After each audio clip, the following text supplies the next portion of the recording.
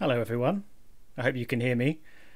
We are now live for the first time on Chamber F1.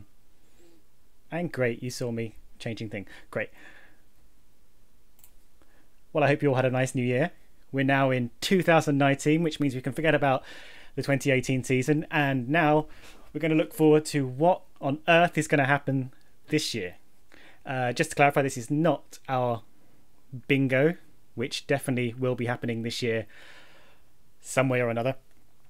But instead, I'm going to bring in 3 other people and we are going to compete to answer 20 questions about the year ahead and see, who is the best prognosticator.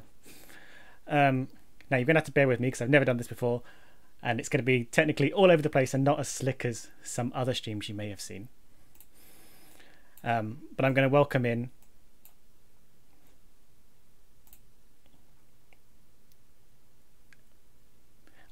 our 4 contributors to this program. Obviously, I'm the very first one. By the way, you can hear me, right? Everybody say yes if you can hear me.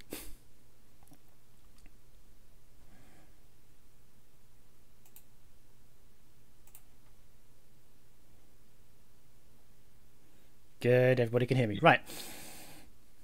So I'll be competing against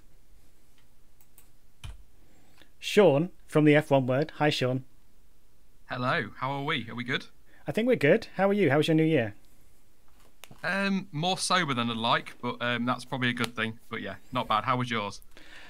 Very, very relaxed, apart from setting up this live stream, which I've been a little nervous about. Good stuff. So it'll all be fine. It'll all be fine. Feeling confident? No. If anybody follows the channel, they know that my predictions are generally terrible, so no. Great. Well, good luck. Also joining me is Jonty, who you may also know from the F1 Word. Yes, good evening, Stuart and Sean and everyone.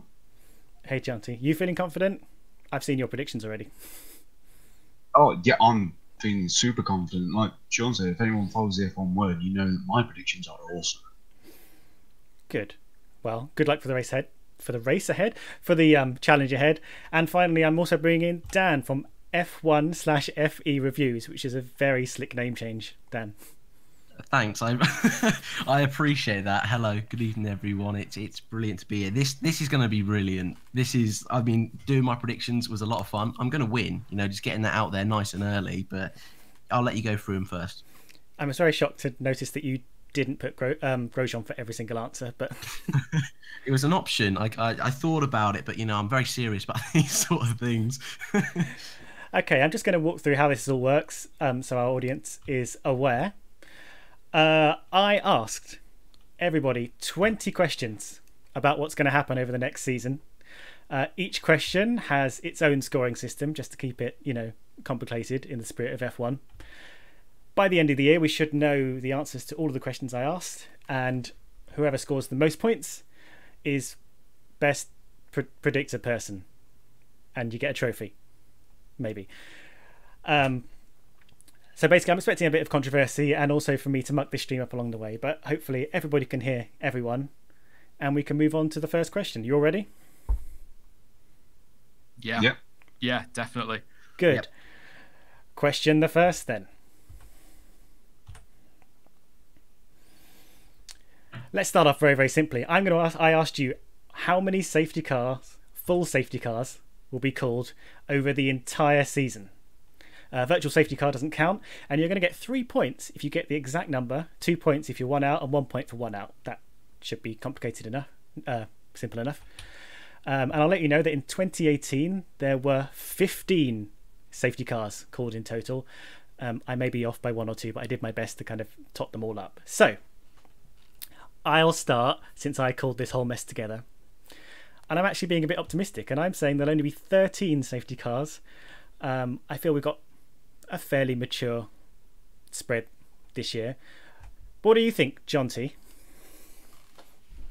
Well, I've been quite optimistic in the other way, in the spirit of Baku and Crazy Races. I said 20. 20's quite a lot high. You've gone up by a whole quarter or third.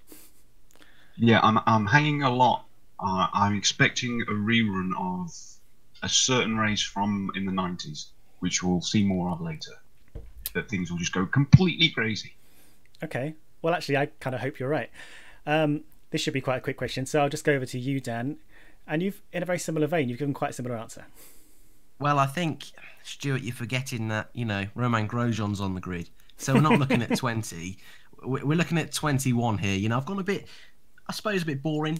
I'm expecting maybe not one at every single race, but maybe a couple at a Singapore maybe. So I've gone a little bit boring to start off with. I've gone with 21. Fair enough. And then let's move over to Sean. What have you gone for, Sean?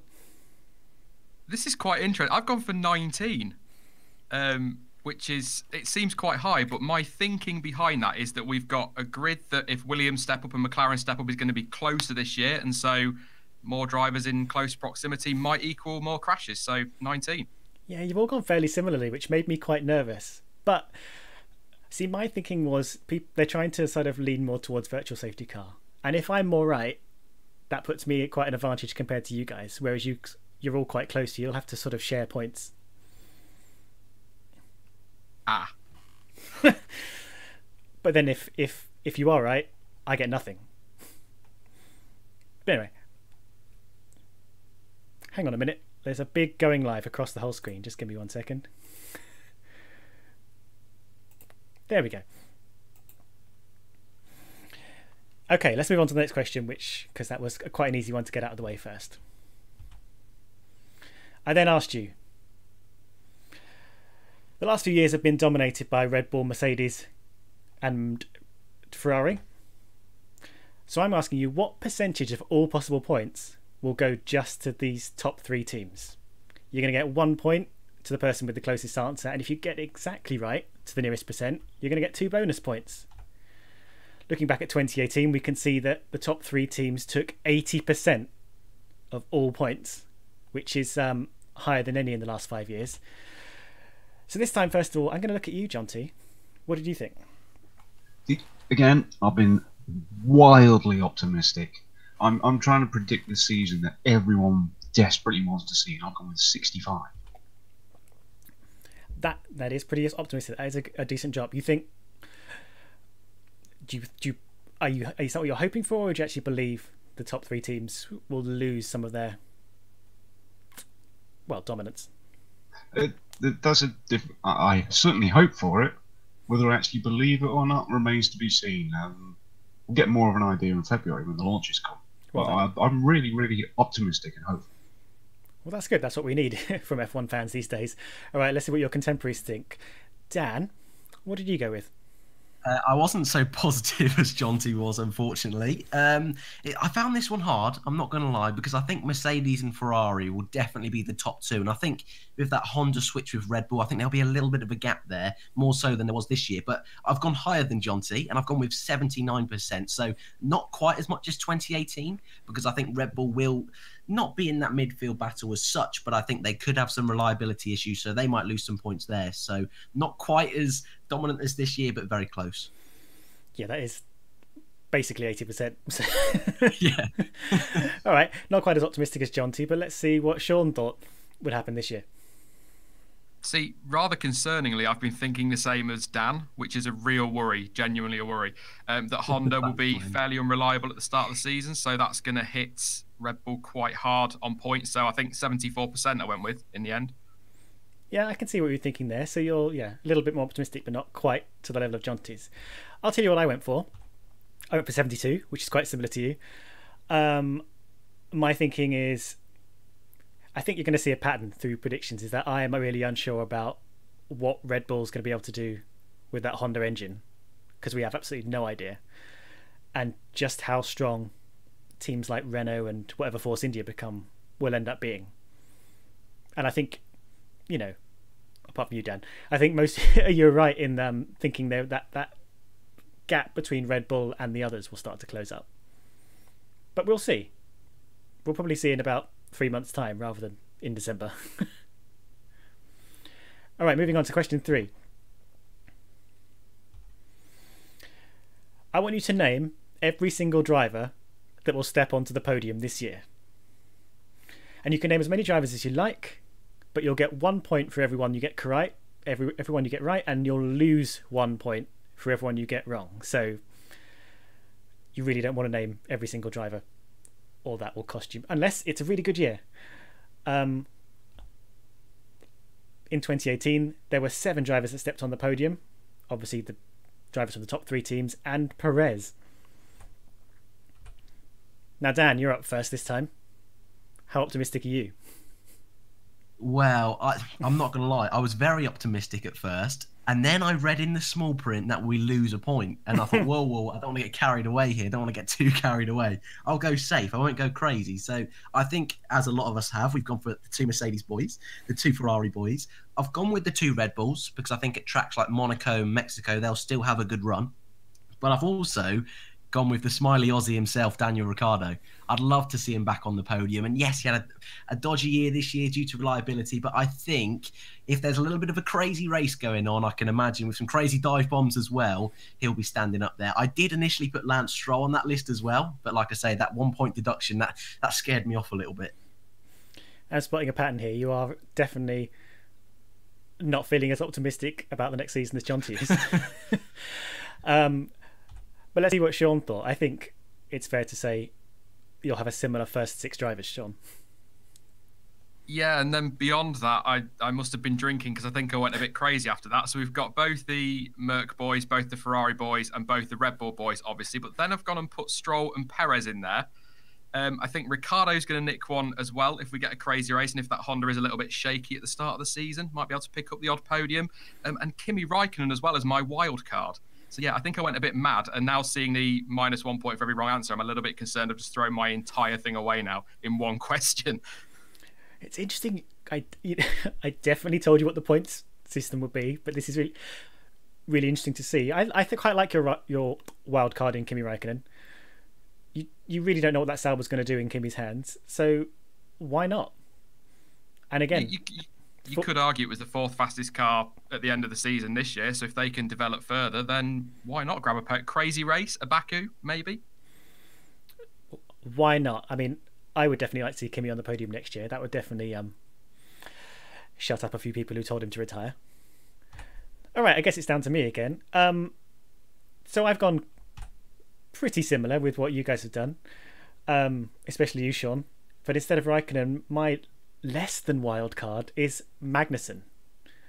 I think he really stepped up last year, as I think we all agreed when we reviewed the season. So I'd be very surprised if he wasn't up there in his shiny, rich, energy emblazoned machine. And finally, you, Jonty. I know what you've put. Yeah. I can put them up on the screen now if you want to talk through your thoughts. Yeah. Again, Mr. Optimistic. This is what we want to see, and let's hope it happens. I've got obviously the top 6, but then both the Force Indias. I still believe Hulkenberg will get that podium, so hopefully soon. And I was always going to pick a Haas, but it had to be Magnussen just to have a little dig at Dan. I didn't think about that, but I went similarly. Kubica, again, I'm just holding on to that fairy story. If he gets a podium on his year back, who knows? Raikkonen's actually the sensible one, to be quite honest. You'll see that later. But if either of the Sauber drivers are going to get one, it's going to be him, isn't it? But think about the points. If something insane happens, I'm winning it.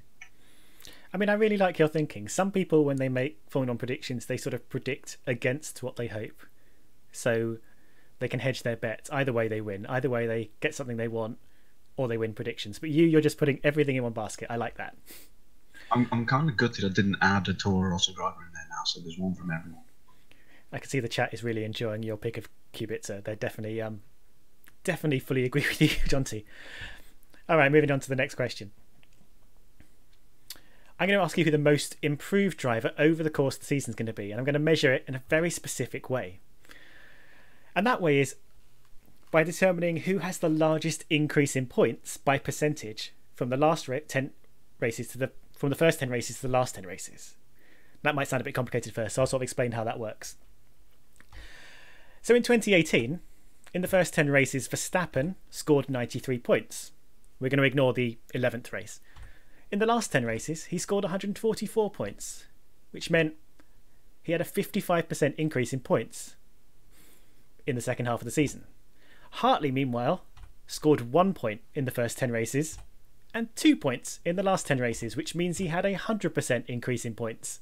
And in fact, Hartley was the, quote marks, most improved driver in 2018 alongside Leclerc, who had 13 and 26 points respectively. So, Sean, who do you think will be the most improved driver by percentage of points? Well, I think I've messed this up right royally. I think so too, but good luck. Listen to your explanation there. I'm going to go Lewis Hamilton because he's going to score nothing for the first 10 races apparently, and then win every single race. Yeah, I messed that up. I'm sorry. When I saw that, I thought, does Sean think Hamilton's going to have like a really unlucky first half of the season and then just score like 400 points in the second half? Well, when I read it, my first thought was, well, hang on a minute. Look at the last 2 years and how he's been after the summer break, and I thought, well, he's going to ramp up. But then I realised that it was, never mind. Hamilton, but that's definitely 0 points. Well, if he could have a really bad first half of the season, you don't know. This could come back to you, Sean. Whereas I've put Giovinazzi, bit of a shot in the dark, but I thought I'd go for a rookie who might have some time finding his feet in the first half of the season and then really sort of come into his own a little bit in what should be some pretty decent machinery. Jonty, what have you thought? I've kind of gone the same direction, but I've gone with Raikkonen because he's going to be driving the development of that team. And if they keep that development going, the same as they have this year, by the end of next year, they'll be fighting for podiums. Okay, so you think you'll sort of have a steady first half of the year, and then by the second half of the year, he'll have developed the car so much that it'll be handfuls of points every race. That's what I'm hoping. That'd be very interesting. I'd like to see that. What about you, Dan? Yeah, I've gone down the same route as you and Jonty. I'm sorry, Sean. I think you're a little bit off there. I've gone with Alex Albon. Similar sort of ideas to you two. I think Toro Rosso might have a bit of a shaky start to the season, but I think, like you said about last year, Brendan Hartley, maybe Albon can get up a couple of points at the beginning of the year, but then maybe later on in the season, reliability maybe a little bit better. I'm hoping. I think he could snatch a few more, so I've gone with Alex Albon. A wise choice, I think. Good luck to you, Sean. This might not be your question. Maybe not, but if that comes true, we need to get together and come up with something I've got to do. Because that would be incredible. That would be incredible. All right, let's move on to our next question, which is driver of the day. Don't let this picture sway you. It can't because you've already answered the questions, but nonetheless. So which driver will get the most official driver of the day victories? And you'll get 2 points if you identify them. No need to explain this. I'm going to go straight into this. I'm going Leclerc. I think he was very popular last year, and now he's going to have the full might of the Tifosi behind him, as well as being more focused on during the races, getting himself into scraps, hopefully being the Leclerc we want him to be, and getting those driver of the day votes at the end of the race. But Jonty, what do you think? I thought sensibly on this one for a change. It's the guy on screen. It just happens all the time. We've even had videos from other people making a joke about how often he wins it. So it's a done deal already. So you're just going with the might of the Netherlands Massive, continuing there. Orange. Absolutely. Yeah, Orange Army. Fair enough. Now, Dan, what are you going with? All right. I still think it's crazy that none of us have done any of the same predictions so far. I'm going to continue that trend. I've gone with Kimi Räikkönen. So again, I think similar to what you both have said, I think he's got that popularity behind him. But I also think a lot of people that would have voted for Alonso, obviously now he's retired, I think a lot of those votes, on the popularity side of things, I think will shift over to Kimi. And I think being in that midfield scrap, like you guys said earlier, he might be on the podium. We never know. So yeah, I can see him getting quite a few votes this year. I think he'll have a solid season. Yep, I understand that logic. That's very interesting. What about you, Sean? I don't think this needs too much of an explanation. It's got to be Maximus. I think that's where it'll go. So Verstappen for me. You think once Verstappen, always Verstappen. No, I can see that. He's going to be very hard to topple as the king of driver of the day. That's very fair enough. Okay. I then asked you, before I explain this question, when I made this slide, and saw those Alonso masks, I suddenly realised how jowly he looks. Like it's an illusion, but it looks like his cheeks are incredibly saggy, and it made me laugh. So now you all have to see that too. Anyway, my question to you is, which drivers will leave F1 in 2019? Again, you can answer as many as you like. You'll get 1 point for every correct answer and lose 1 point for every wrong answer. The stipulation being, they just have to have a drive this year and lose that drive and not be on the grid at the start of next year. It doesn't matter if they come back later or anything. They just have to have lost their drive. So, Jonty, who have you picked? I've gone Bottas, Perez, and Hulkenberg. That's an interesting mix. Perez, especially. That was kind of a shot in the dark. Hulkenberg, I've got this idea in my head that he'll just get his podium and go, right, finally, that's it, I'm done. Perez, I've got this horrible feeling that there's going to be a lot of infighting because of Daddy and Kitty Stroll, and Perez won't like it. And Bottas, I think we all know, is under massive pressure. Yeah, I mean, I can't necessarily say he'll leave F1, but I definitely agree he's in a precarious position. What about you, Dan? Who have you picked? I forgot I did these choices. I'm gonna have to be brave to say this. So I've gone with Danny Kvyat. That one's fine. I don't think they'll keep him on at the end of the year, Toro. So I think Albon will do the better job, and I think they're really trying to push Dan Ticktum into that team. So unfortunately for Kvyat, I don't see him staying at the end of the year. But the other one, oh god, is Robert Kubica. I've gone with Robert Kubica. Please don't hate me, chat. Please don't. I think with all the transfer market the way it was this year, I think Esteban Ocon is going to come back into Formula One. He deserves to. And I'm not saying Kubica doesn't, but I think he will be the one that ends up getting chopped off the grid. And I think even if, Ocon does go to Force India or even Mercedes, I think someone else will jump into that Williams seat. A bold choice, and you're being loved in the chat. Oh, dear. All right, Sean, what have you got? Right. One of these is definitely not a dig at Dan, by the way. I think I'm trying not to. Bottas, I think if he's probably the only one out of these that's in danger mid-season. I don't think Mercedes will. I think it would be a big surprise, but if he doesn't step up, then he might. So I think Bottas will be out of a seat at the end of 2019. Romain Grosjean, I think this is probably his last chance. He's got to nail every race. We saw it in 2018 at times. So sorry, Dan, mate. He's got to get it right. I think we've discussed that before, actually, to be fair, that he really needs to step up this year. So I'm going to say Grosjean and Kimi Räikkönen to retire, because for whatever reason in my head, when he signed that 2-year Sauber deal, I just laughed and I was like, you're not going to do 2 years. No way. So I think he'll go at the end of this year into retirement. Can't argue with any of those thoughts. Sorry, Dan. I can't remember what mine are, so I'm going to bring them up on screen. I again went with Bottas. Quite similar reasons. I think he's under tremendous pressure, and there's not many places for him to go if when Mercedes get rid of him. And he may at least have to take a sabbatical year. Kvyat, similar reasons to Dan. I think he's basically just minding that seat while Toro also sort out their queue of drivers who will be running through that team. And again, Grosjean, yeah, I think he's this is his last chance. This is basically what Sean, as Sean said, this is kind of his last chance, and I hope he proves me wrong, and I hope he suddenly becomes a shining superstar and nails all the races, but I think he's sort of run into a bit of a cul-de-sac there, so sorry about that. I think Perez is the wildest card on the board, to be honest. Well, no, you think about it, with the whole Stroll thing going on, Perez should expect to be number one driver, but that ain't going to happen. Well, it'll be very interesting to see what happens. Let's have a look at the next question.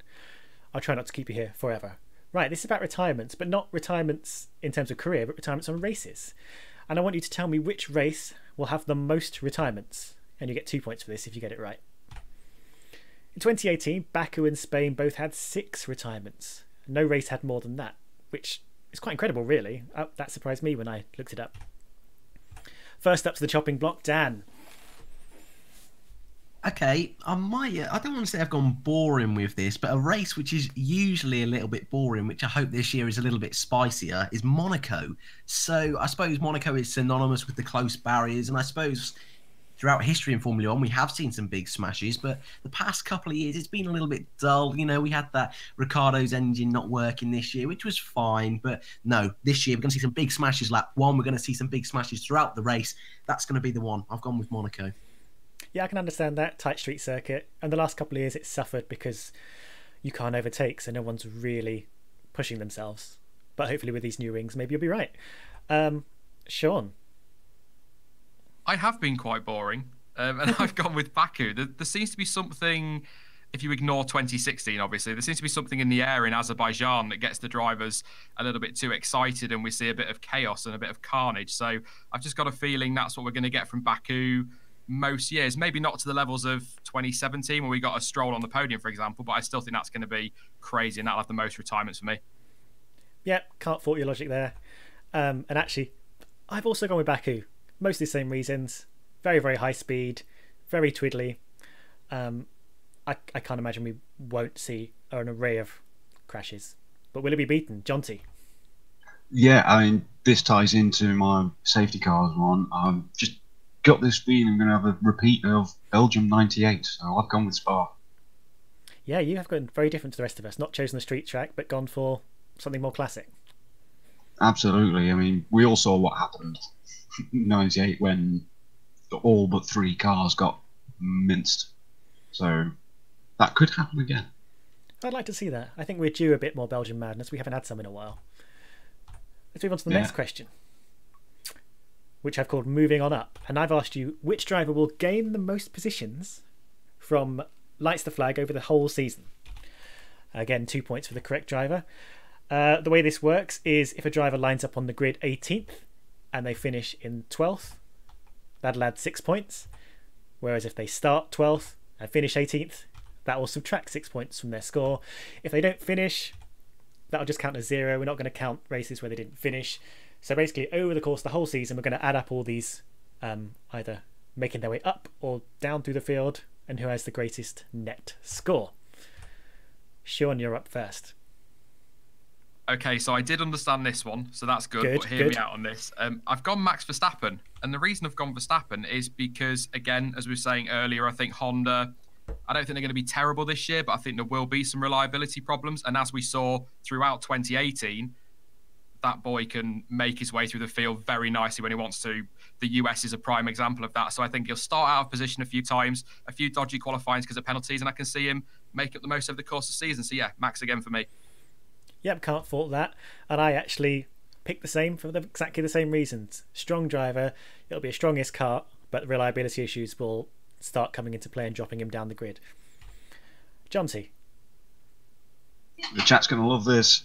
I went with Robert Kubica. What's your thinking? Well, the chance that car's not going to be great, but they've also got form. The last couple of years, Lance Stroll's been the person to gain the most or second most positions on lap 1. Admittedly, he hasn't converted it to the end of the race, but that chance is there. And Kubica is known for his racecraft, so yeah, I can see where you're coming from. What about you, Dan? You see, I like your reasoning there, Jonty. So I have gone with Lance Stroll. You know, I think he's not the best qualifier.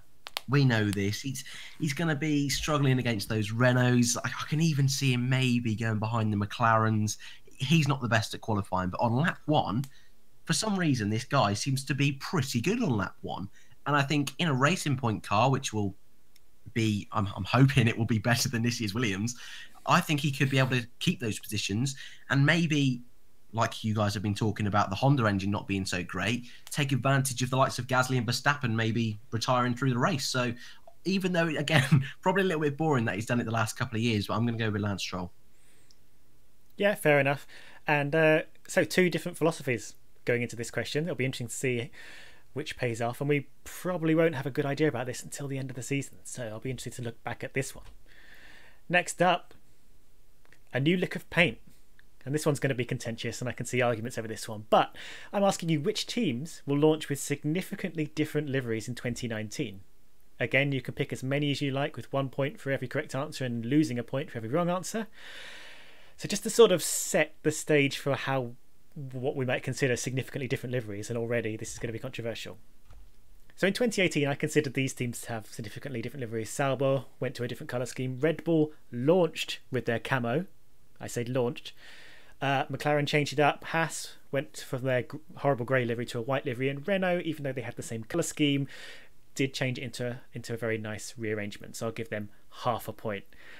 You can argue about it all you like. Those are my stipulations. Oh, I get to go first. So I've gone with Haas, McLaren, Williams, and Force India. Obviously, Haas have got the Rich Energy sponsorship coming in, so they're going to look horrible, but black and gold. I think McLaren are still working out the kinks in their livery, so I wouldn't be surprised to see them changing it up a bit and making it a bit more exciting. Williams losing Martini, so they'll probably go back to their blue livery, and I'm calling them Force India, but who knows what they'll be called. I got really confused about what their BWT situation is, so I wouldn't be surprised to see a change there. But Jonty, what do you think? Well, I've got the same four as you and Sauber, but I've actually thought sensibly about this because Williams are going to be red and white because they've got the Polish oil company sponsorship through Kubica, and McLaren have at the end of last year signed a big sponsorship deal with Coca-Cola, so there could well be some red in there as well. Sauber is just a hope and a pray because this year's livery, whilst kind of sleek and stylish, it was very, very boring. Okay, fair enough. I like how you throw in the little optimistic ones every now and again. I hope that pays off for you. What about you, Dan?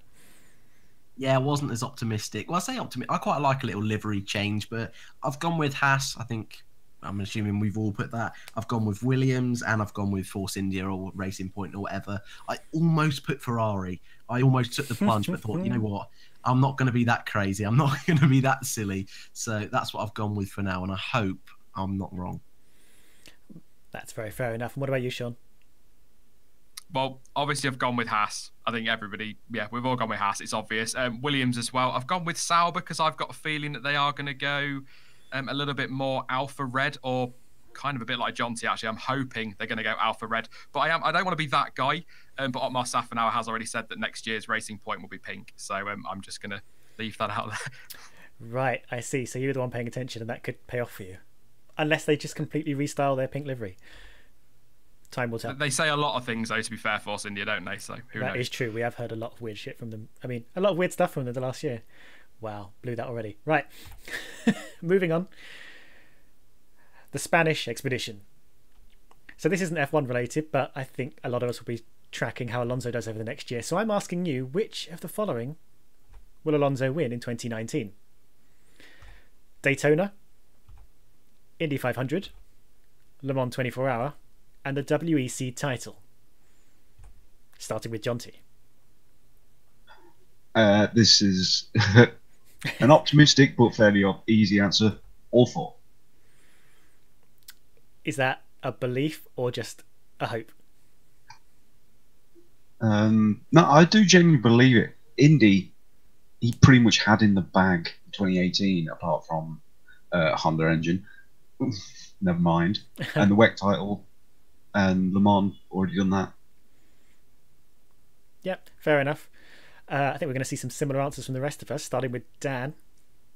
Well, my limited knowledge of these four events / series didn't help me too much here. I went a little bit more boring than Jonty, which I feel like I'm saying a lot today, so that's not good. But I've only gone with Le Mans and the WEC title. I mean, like I said, I don't really know too much about a lot of them, but I know that car is pretty overpowered in the WEC, so I expect him to be there or thereabouts. And the Daytona and Indy 500, I thought, well, I've got to do some crazy predictions somewhere.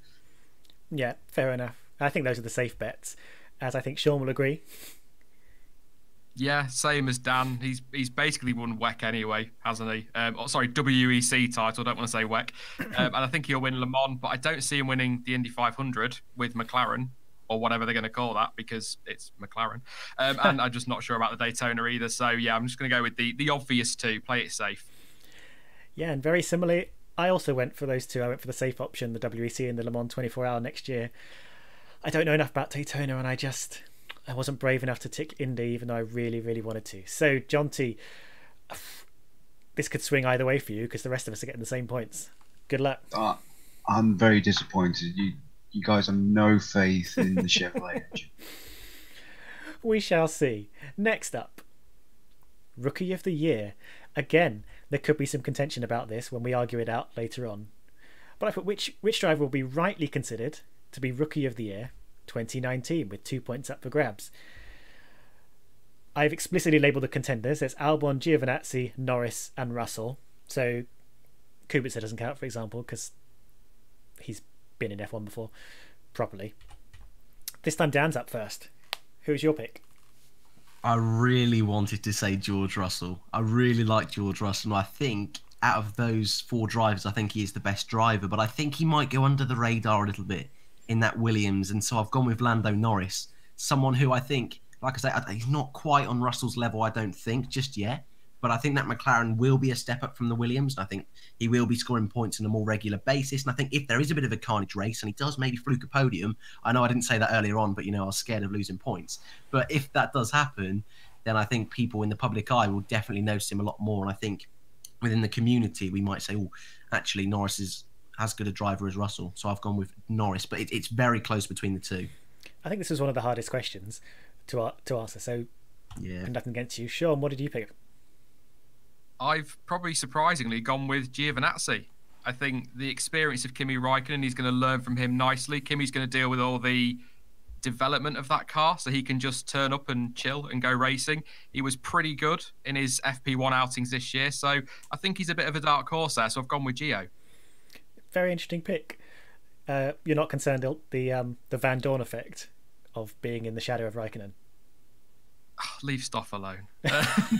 No, I honestly think he'll be fine. I think he'll do really well. I wanted to go one of the Brit boys, but I don't trust McLaren, and I don't think Williams are going to make the step up that they maybe think they will. No, that's fair enough. No, I've gone with Russell, and I hummed and hawed about this, but I went to take the gamble because I think he was the strongest driver out of them all in the lower series. Possibly. I don't know enough about the lower series, but I feel like he was the strongest driver of them all, even though he'll be somewhat under the radar. Again, Williams are a bit of an unknown. You're never sure if they're going to turn up with a strong package or not from year to year. So, to be honest, this is a bit of a gamble on a hope. Jonty. Sorry to spoil it for those in chat, but I've also gone with Gio.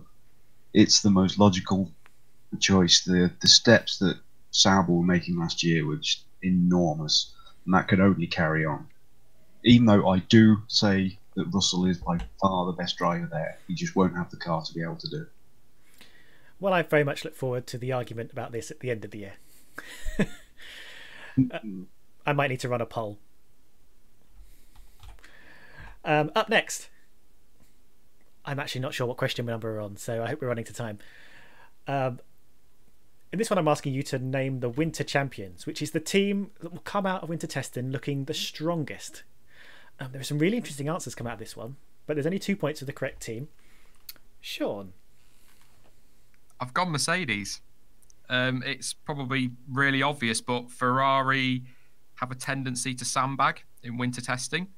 So I don't think we're going to see their raw pace, and I think Red Bull are going to be concentrating quite a bit on reliability and making sure that Honda is solid. So I went Mercedes. I think maybe a bit safe, could have been a bit more exciting, but yeah, I've got to get something right at some point. So that's fair enough. I mean, I can't disagree with that, or can I? Because I went with Ferrari. I think the last few years Ferrari have come out of the stable pretty hot, and they've tended to get weaker as the year has gone on. So I don't think Ferrari want anything bad to happen next year. I think they're going to enter fully prepared and turn up looking pretty strong through the testing. Jonty? I've mixed things up and gone with Renault. You really have. I really have. We all know Mercedes, Ferrari, even Red Bull, they love to play the game to do the sandbagging. Renault have really got something to prove with the engine issues and Danny Rick coming on board. So I think they're just going to go out and say, yeah, look, we're awesome. Well, kudos for you for going out of left field a bit. No, fair enough. I'd like to see that happen. What about you, Dan? I agree with you, Stuart. I've gone Ferrari as well. Sean, you talk about the sandbagging and things like that. I just don't see it happening this year. There's so much change, so much positivity about Ferrari. But I just think they're going to have that edge this year. And, okay, maybe come the second half of the season, Mercedes might have caught up with them. But really, I don't know why. There's something about this team with Charles Leclerc that I think is going to be special this year, and I think they'll kick it off in testing. And I think they'll be the team to beat. Absolutely fair enough. Right, let's rush on to the next question. Title decider. I want you to tell me which race the driver's title will be won. Again, just 2 points for this one. Oh, look, I start. I've gone in optimistic. I've gone with Abu Dhabi. Ferrari have been there or thereabouts the last 2 years, and I think we are really hoping that this is the year that Ferrari, or maybe another team, will take Mercedes all the way to the end. So, optimistic, hopeful, but hopefully correct as well. Jonty. Yeah, I've gone the same as you. Really hopeful that it goes down to the wire. We get some spectacular race out of it. We had a great race in 2018, let's be honest. So if they can be a title decider, even better. Excellent. And what about you, Dan? I agree as well. I've been positive as well. And to put a spin on it, I think we might see more than 2 drivers in the fight by the time we get to Abu Dhabi. So this looks like a fun one. Finally, the You screwed optimism. this up, Sean. It's finally come out. Hey, Sean, what have you gone with? From a selfish YouTube perspective, I'd like Abu Dhabi because it would make the end of the year a little bit more interesting and help the views. But from a personal perspective, I want Brazil, so I've gone with Brazil. I'm sorry to ruin the nice little graphic there and put another one in there, but I think Brazil. I think 21 races. They seem to get wrapped up a lot earlier now, but I think a crazy race in Brazil would be very, very nice. So that's the way I went, really. No real logic other than that's what I want. I'm enjoying the people who are injecting the optimism into their answers and sort of damning the safe answer. Sean, you're all over the place with this. I'm terrible, absolutely terrible. At least I understood that question, though. So True. All right, next up, the wooden spoon. I want you to tell me which team will come last in the constructors' standings and how many points they'll get. You're going to get 2 points for the correct team, and if you get that, you get a bonus 3 points for getting the correct points as well. Jonty, what are your thoughts? See, again, super optimistic, hoping that McLaren and Williams bring something special. I've gone with Toro Rosso, with 12 points. Also thinking that maybe they will become sort of even more of a test bench for Honda now that Red Bull are using them. Yeah, I can totally understand where you're coming from with that. Especially if Red Bull start using them the way we've expected them to. Dan, similar thoughts maybe? I'm a bit gobsmacked, actually. Well, I've gone exactly the same as Jonty, Toro Rosso, and also 12 points. You're kidding. No, I've got exactly the same, which is a bit crazy. Again, yeah, similar thoughts to Jonty. I thought they'd be pretty poor last season. They had a good start to the year, but really drifted off at the end. So I think they'll struggle, especially Danny Kvyat. So yeah, I've got exactly the same. I can totally see the logic you guys have gone for. Now, Sean, you broken lockstep? Sean? Yeah, I've gone Williams with 15 points. I don't think they're going to make that much of a step up. I doubt the money is there that they keep talking about. They've lost Martini as well. Yeah, Kubica is in a bit of money there, but I think they're in a bit of trouble. I think they'll do better. I think with the midfield and the pack is going to be closer anyway, so I think we could have 7 teams consistently fighting for points this year, but I just think just over double the points they got this year, but still rock bottom for me. And I'm really not happy with the Toro Rosso hate, boys. I think they're going to be fine, especially if that Honda's anywhere near as powerful as they're claiming it will be. So yeah, we'll see. While I can see the logic in where they're coming from with Toro Rosso, I've gone with you, but 3 points more optimistic. Williams with 18 points. I'm not really able to foresee where Williams are going to find that extra step up unless they just unlock something magical with Paddy Lowe's engineering. But let's move on to the next question, which I've called Gruntiest Horses, in which I'm asking you which engine manufacturer will score the greatest average points. 2 points for guessing the correct engine supplier. Just looking at 2018, Ferrari scored a total of 712 points with their 3 teams, so that's 237 points on average per team. Mercedes scored 714 over their 3 teams, which is an average of 238, and Renault scored 603 over their 3 teams, which is 201. Honda scored 33. But remembering that Honda have 1 more team and Renault have 1 less team, in 2019, Dan, who do you think will be the gruntiest horse? Well, my gruntiest horse is not the prancing horse. I'm going with Mercedes. Again, it's a little bit of a wild shout in the sense that you could say, you two boys last time said that Williams is going to be at the bottom of the pecking order, and that could bring it down quite a bit. But I'm optimistic about Williams, and I think that will elevate Mercedes just a little bit. So, again, this was probably one of the ones I found harder to choose, but I've gone with Mercedes. That's absolutely fair enough. Sean, what have you gone with? It's got to be Ferrari. I have to go Ferrari. Williams, I don't expect much from them this year, as I've said 1,000 times. So I hope I've got that across. I seem to have. I think Ferrari and Mercedes will be very little between them. I think Haas have got a great chance of being strong again, and Sauber are only going to improve. So it's Ferrari for me.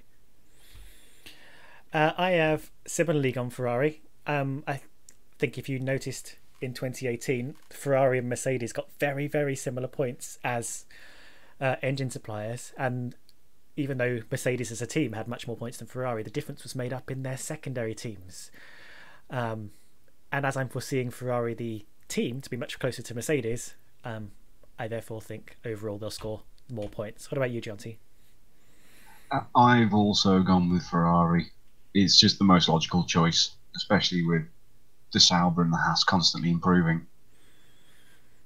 Yeah, I mean, I can't disagree with that. I'm enjoying these ones where we're all in lockstep apart from one person. That could put a swing in things when we toss up the points at the end of the year. Let's have a look at the next question. And I'm going to ask you about quali dominance. And the question is, which driver will outqualify their teammate the most over the whole year, and by how much? So you're going to get 2 points for the correct driver and 2 points for the correct ratio. And just to clarify, if there are some driver swaps, the new driver will inherit the old driver's qualifying points, if that makes sense. So Sean, what do you think? I've gone with Checo, 16.5, which seems really harsh on Lance Stroll, but he's not the best qualifier. He's been saying that this last few weeks, and so have Force India. So I've got to go Perez 16.5, but yeah, more on the fact that Stroll's not a great qualifier than Perez is amazing, if that makes sense. Yeah, I can feel that. I went with Hamilton, and I hummed and half this because I really thought you should go with a sort of a lower team, but I think this could be the end game for Bottas, and I think he's really going to lose his mojo. So I've gone Hamilton 15-6. I think he's going to walk all over Bottas this year, and that will open up the door to that Mercedes second seat. Jonty, what are your thoughts? So I've gone further down again and picked a driver who's really got something to prove, even more so than Bottas. I'm with Kvyat over Albon, 18-3, because I think Kvyat has always been super fast and pretty good at qualifying, and also in qualifying, there's no one for him to torpedo into. When I saw that, I was like, really? Kvyat? But you're right. In qualifying, he's just on his own. He can't get into too much trouble, we hope. And Dan, what have you gone with? So earlier I upset the Kubitzer fans, but I'm going to hit... This is for you, Verstappen fans. I've gone with Max Verstappen. A little bit of an out there choice. I haven't done that much today, so I better do it nearer the end. But I think it's a difficult one because Gasly's not an awful driver. But if you look at the difference between Verstappen and Ricciardo this year, it's actually quite alarming how Verstappen, I don't want to say destroyed Ricciardo, but you could argue that. And I think Gasly's a solid driver. He's going to be the number 2. And I think Verstappen is only going to get better this year. And I've gone with 18-3, the ratio. That is really interesting. And of these ones, my gut feeling is yours is the riskiest, but I'll be really interested to see what happens. Kvyat, though. Wow. Okay. Let's move on to the next question, though, which I've called the Formula 1.5 champion. Now, I could have asked this in a number of ways, but I've gone with which driver not from Mercedes, Ferrari or Red Bull will score the most championship points. Fully aware that Red Bull might not be the third best team next year if that Honda engine is all over the place. Nonetheless, this is the criteria. Oh, I'm up first. I've gone for a pretty safe, solid bet in Ricciardo in that I think that Renault team is on the ascendancy and could do some really nice things next year, and Ricciardo is the driver to lead it. So I'm going with Ricciardo. Jonty. I'm going with Perez. Kind of picking it as a safe bet because it's worth 2 points, and I looked at my earlier answers and thought maybe I've been a bit crazy. Okay, I can see what you're doing. You can't be all over the place every single time. What about you, Dan? See, my heart tells me Grosjean. It really wanted me to put it, but my head tells me to go with you and put Ricardo. You know, I think that is the sensible option. I think Renault will be best of the rest and even a little bit closer with Red Bull on their day. So yeah, I've gone Danny Rick as well. Yeah, I thought of all the questions, this was the one where you were going to put Grosjean, but no. He will be disappointed when he hears about this. What about you, Sean? Yeah, Ricardo, for all the reasons you guys have said. I think we know he's quick. We know he can overtake some of those awesome dive bombs we've seen. And if he's in the midfield, which he will be at times, then it's going to be good to watch. But I think with his experience at Red Bull, and we all know what he can do, I just going to have the edge. But I think I can't put two, I know, but I think Perez would have been my second pick because it's going to be between Racing Point and Renault for me.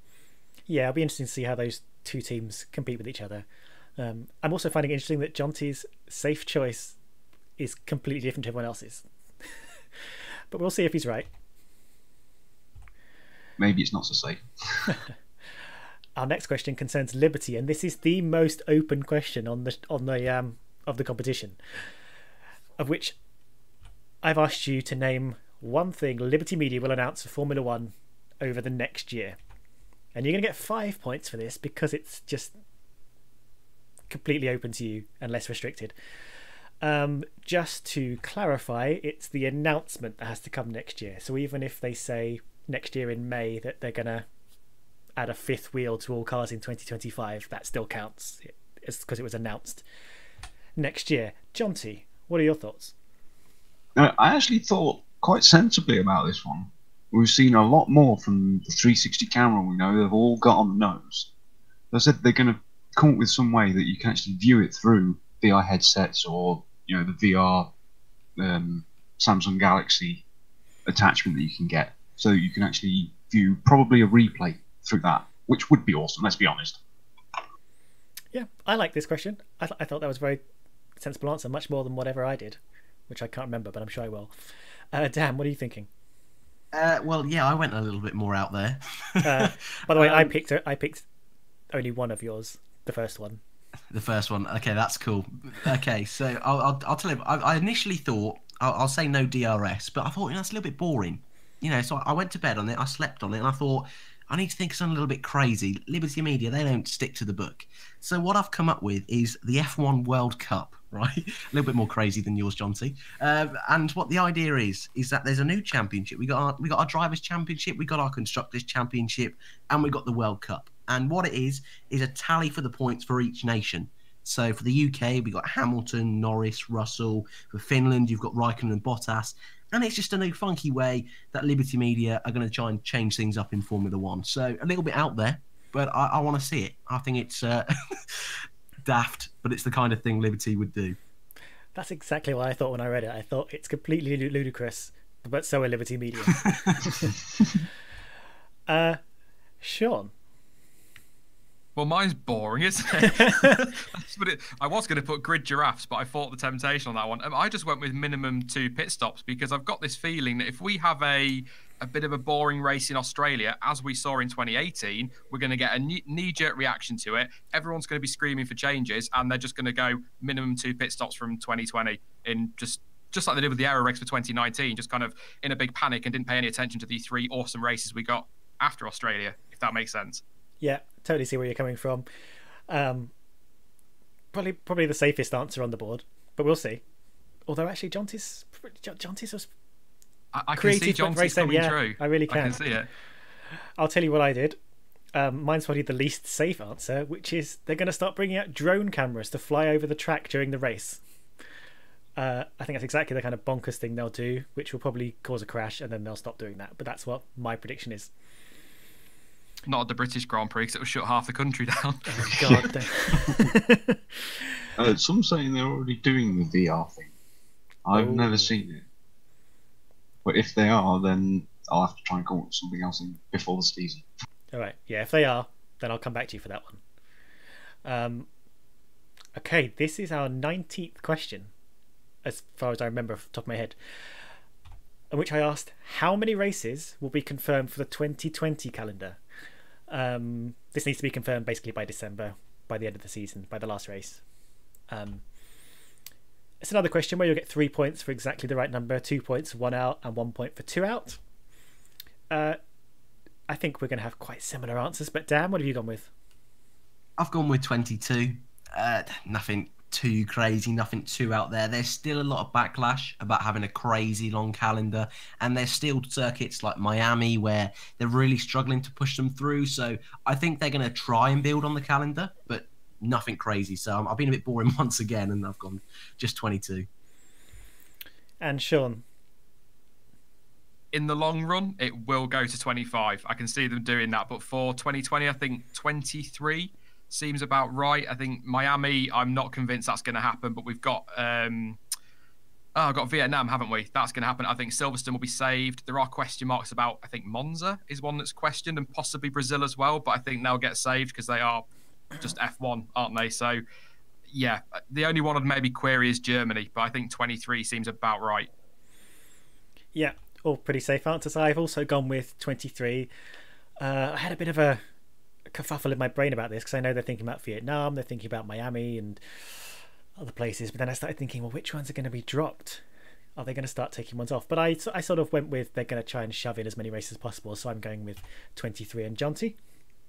I've also gone with 22. We've got the confirmed Vietnam, and sadly, I don't think they'll save Silverstone, but they'll bring something else in, probably Zandvoort or Aston. Yeah, they're definitely looking at races to capitalise on Max Verstappen's popularity. But okay, well, we won't know for a while, but I think those are all pretty safe and sensible answers. Which brings us on to our very meta final question. Who will win this predictions challenge that we just went through? 5 points for this, so this could be a game changer, and this is only based on the first 19 questions, so it can't go into a sort of weird infinite loop where it counteracts itself. So, Sean, who have you gone with? Well, me, obviously, but that decision was taken before my cock up, quite frankly, on question 4. But yeah, I'm quite confident with my answers. I know some are a bit boring and a little bit safe, but yeah, I'm going to go me. Now I've gone with Jonty because he speaks with a calm confidence that just charms me in and makes me believe everything he says. Are you insane? Am I insane? Because Jonty, what have you gone with?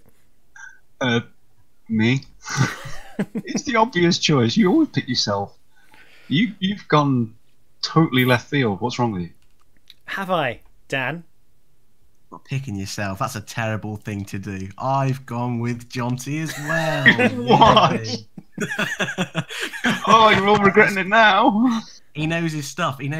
But then when he starts saying Renault and 10,000 people on the podium, I'm starting to get a little bit panicked. So if Jonty ends up getting all that right, at least we're going to get some bonus points as well. So it's sort of a sensible choice in the end, but I believe in Jonty.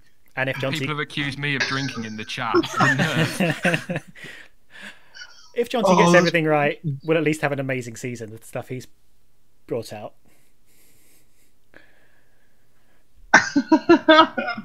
Is this all based on the Leclerc thing? I don't know. It just... I believed in you, Jonty. Well, it could still come true. Now, here's the thing. Guys, and you know this, but you may have forgotten this because I told this to you like a month ago. This competition isn't just about us four. There's a fifth challenger. Oh. It's not me. It's not just me, Sean, Dan, and Jonty. Yeah, you remember who it is. But it's the audience as well. Oh. Oh, you didn't know who it was.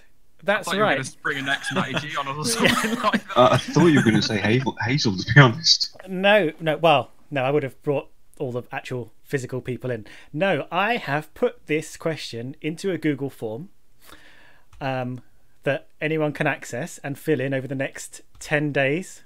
I'll put the link in the description, or you can follow it right now if you're desperate. And what I'm going to do, that's a little preview of what the questionnaire looks like. Everyone who wants to participate, answer the questions by January 13th, and the audience is going to be one big amalgamated mega person. So I'm going to take an average of the numerical questions. I'm going to do some clever things with the ones that aren't numerical.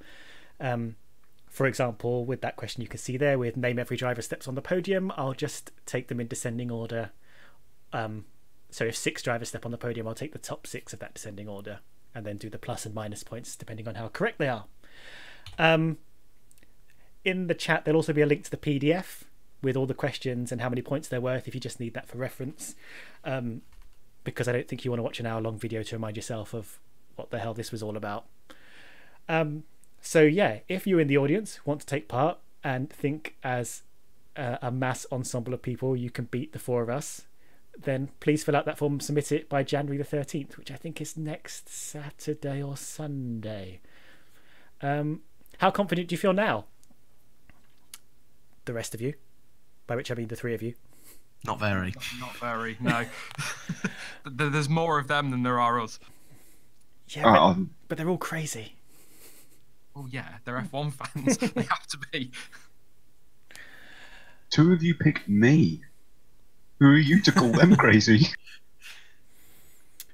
The audience might pick you as well, you just don't know. Ignoring the audience, how confident do you feel against the rest of us? Start with you, Dan, because you're the highest on my list of people I can see.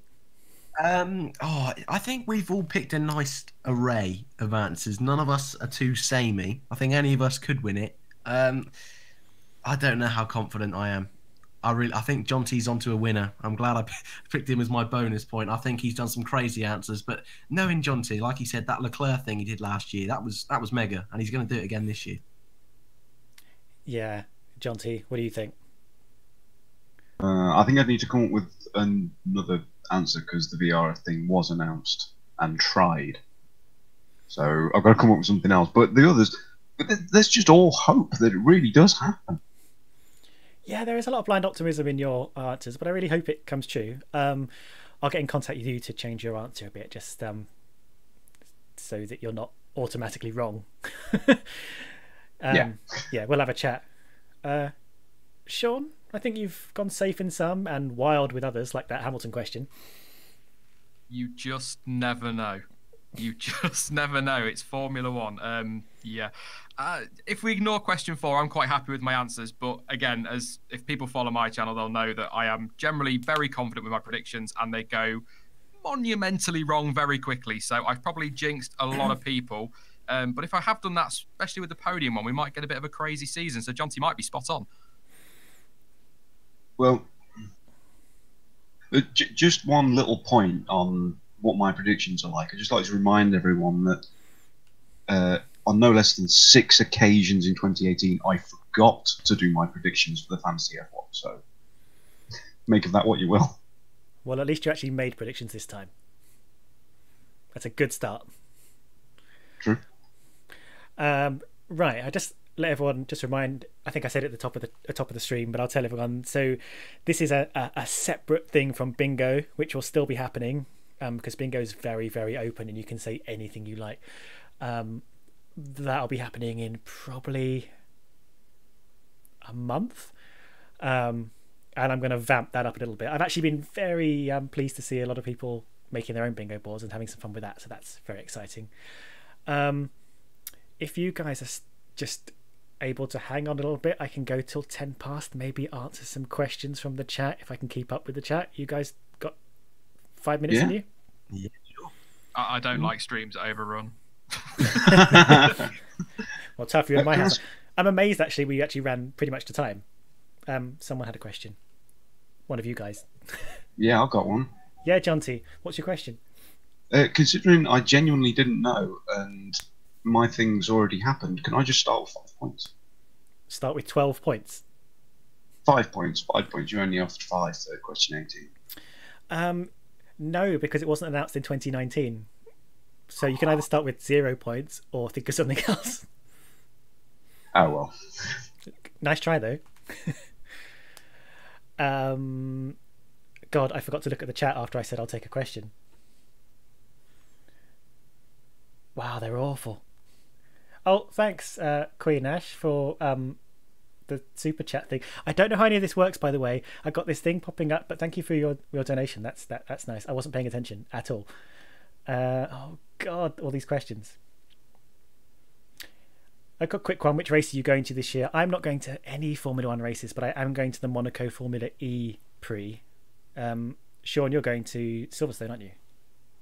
Yes, I'll be at Silverstone again. It could be the last one, so I've definitely got to go and enjoy that. It's a good weekend, so looking forward to that. Either of you two going to a Formula One race?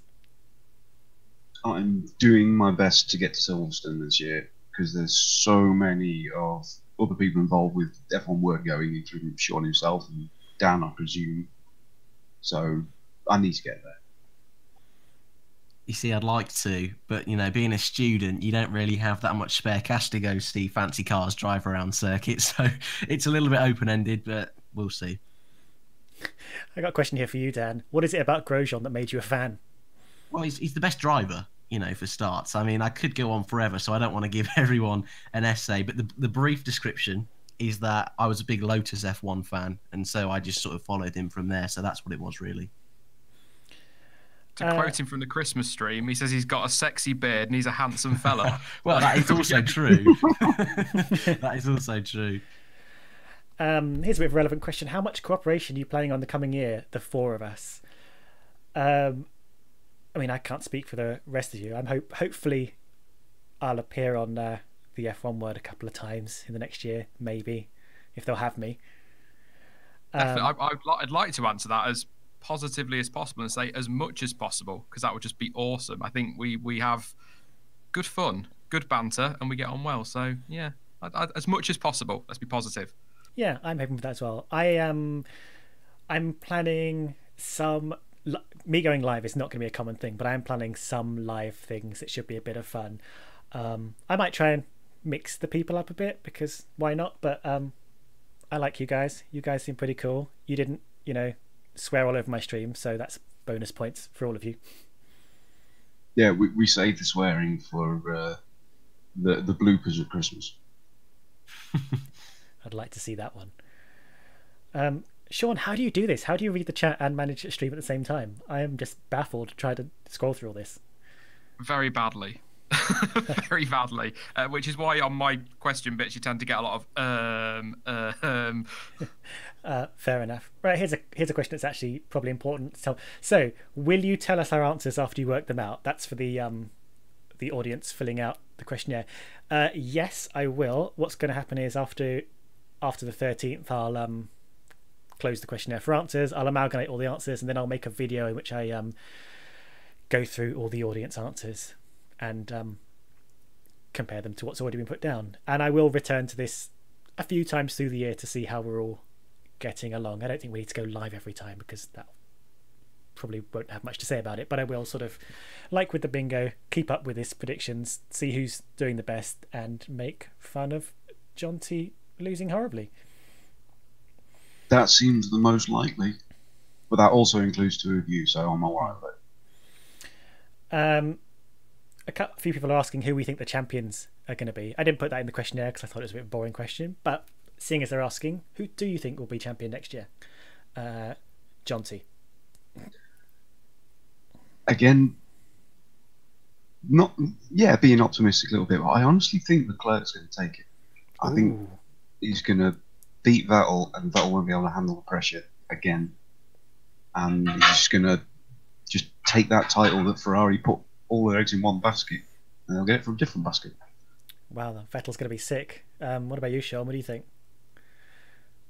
I think it will be a Ferrari, but I'm going to talk about this again in the future at some point. This is a huge season for Sebastian Vettel. He cannot afford any mistakes this year because Leclerc is going to be so much closer to him than Raikkonen was, and he's not his best bud either. So he's going to be more likely to send it up the inside than maybe Kimi would have done. So I'm probably going to say Vettel, but we're talking by very fine margins. Leclerc has got a great shot, and don't rule out those Red Bulls either because you just never know with Honda.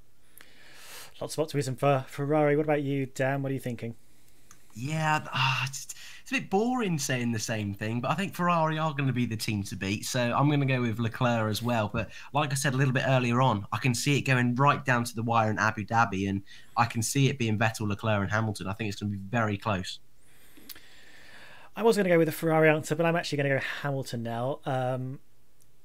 Not to be too boring, but my reasoning is you've spoken all about the closeness between Leclerc and Vettel, and I think that could play against them if they get in each other's way, if they take points off each other, which will leave Hamilton, who will probably have a bigger margin over Bottas than those two, to maybe run out a bit of a margin. We shall see, but I'm going to go with Hamilton now. But I don't get any points for that. It doesn't count, so there's no risk there. I should have gone with Red Bull. Yeah. I'll ask one more question. Okay. Bit of Ferrari politics here. Someone asked, if Leclerc wins a race before Vettel, will that affect the World Drivers' Championship? By which I'm guessing they're thinking, will Ferrari change their strategy from being all about Vettel? But I don't think necessarily it will be all about Vettel. But Dan, what do you think? Yeah, I think they're going to completely change things up this year, Ferrari. I don't think they're really going to look at it as a number one driver and number two driver. I see it more as if we say get to Monza around the halfway point of the season and say Leclerc isn't settling in as well as we all hope he will, then I think maybe then they'll decide, or even the other way around. You know, if Vettel's really struggling halfway through the season, they could switch it up. But I think if Leclerc gets the first win, I don't think initially that'll have much of an effect. But it's a good thought. Yeah, similar thoughts, Jonty, or? No. I think they will go with whoever takes their first win. Ooh. They've got to. Ferrari is all about their legacy, going all the way back to the first race that they didn't take part in because of money, but we'll ignore that.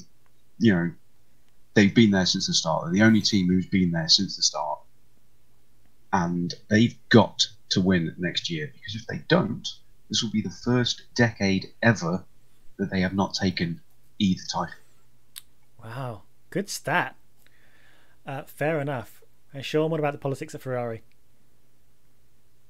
I would be surprised if they side with Leclerc that early. I think I'm with Dan on that one. Give it a few races, maybe mid-season, but I guess it depends on where Mercedes are. If Lewis Hamilton's pretty much dominating and Vettel and Leclerc are getting in each other's way, they're going to have to pull rank at some point. So I'd be surprised if they do favour him after one or two wins, but I don't think it'll be completely out of the question. But I do want to say, hijacking your stream as well, by the way, whilst we're talking about Ferrari, just massive happy birthday to Michael Schumacher, my all-time Formula One hero and legend, and obviously hashtag keep fighting Michael. Very good point. There's plenty of great articles on Michael Schumacher come out today that you should all go and read and check out. I think we'll call it there, because this obviously wasn't a Q&A type stream, but I just thought I'd grab a couple, seeing as I've never done this before and people were asking a lot of questions. Thank you so much for playing and taking part, and I very much look forward to see how wrong we all are in the coming months. Yeah, thanks for coming along. No, thanks for having us. Thoroughly enjoyed it. It was nice to be on the other end for a change. So, yeah, thank you very much. Yeah, hopefully much more relaxed, because I have been stressed out. I know the feeling. Thanks so much to you, the audience, for coming along. Please do fill out that form. I'd love to see what your answers are, and look forward to reading them out back to you in a couple of weeks. I think we're going to call it there. Thanks very much, everyone, for coming along, participating, seeing our ridiculous answers. Thank you for having us on. Thanks for inviting me to do this. It's been great fun. Well, thanks very much for coming along. It's great. Right. Good night, everyone, or afternoon, or wherever you are in the world. I will see you on my channel at some point. I don't know how to sign off a live stream, so I'm just going to say goodbye.